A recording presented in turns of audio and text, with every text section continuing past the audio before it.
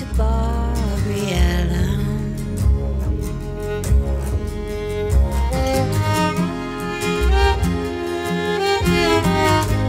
Hello and welcome to this series of short videos which will be accompanying my album, Invisible Music, folk songs that influenced Angela Carter.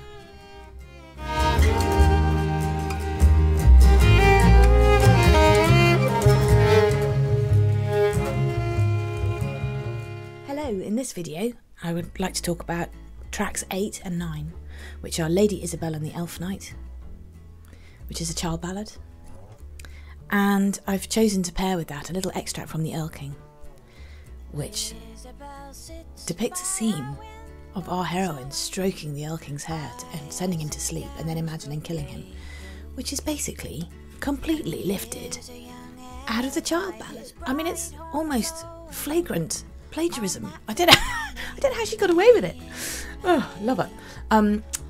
Now, I found very excitingly a load of notes in the British Library in the Carter archives, teaching notes, which are, it obviously was a class that she gave in the 80s. She was teaching at Brown University in the States for a year. She went and did a creative writing class, and she wrote a great big like a class session out about Bluebeard, about the Bluebeard cycle and how the motif of Bluebeard turns up over and over again. And one of her examples was this ballad. She wrote pages on it. She obviously knew it really, really well.